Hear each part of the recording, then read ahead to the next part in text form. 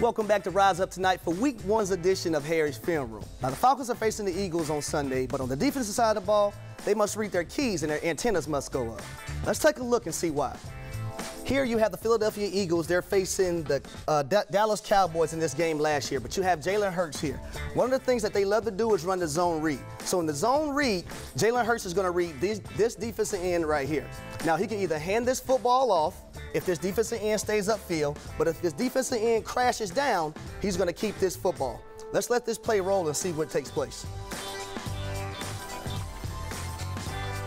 Right here, you see this defensive end crash down, and Jalen Hurts is going to keep this football here. But another important piece, this linebacker cannot be in la-la land. This linebacker right here got caught in la-la land. So as we let the play finish, we see on this 3rd and 1, Jalen Hurts is going to have a nice game.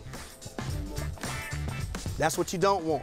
But off of that same action, you have a bubble screen at the top by this wide receiver. So if this look doesn't give Jalen Hurts what he wants, he has the option to throw this bubble screen while these two guys block for this receiver.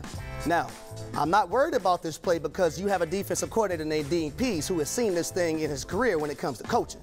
That's why I think the Falcons are going to be all right on Sunday.